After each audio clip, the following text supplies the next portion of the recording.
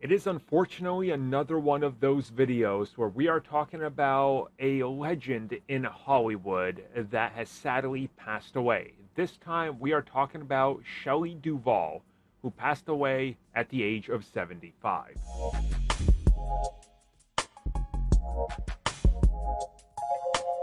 So you might not recognize the name, or maybe even not her in this image, but chances are if I show you another image, you instantly recognize her, and I'll toss it in the thumbnail as well because people will automatically recognize who I'm talking about. But I am talking about Shelley Duvall from The Shining, who of course played the wife of Jack. In that film, she of course played Wendy Torrance and does an absolutely amazing job in the film. I'm not sure if I've ever talked about it, but The Shining is one of my top 10 films of all time. It was a film that I first saw when I was 8 or 9. I remember my dad being like, yeah, sure, just let him watch that thing. He likes Stephen King stuff.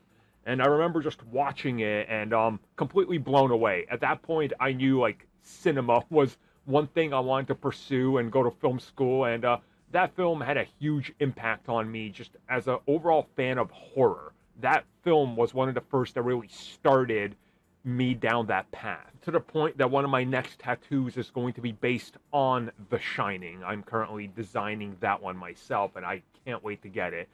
But looking at, Shelley Duvall as an actor, she won tons of awards. She was nominated for more. She starred in other things some of you might recognize, like she played Olive Oyl in Popeye.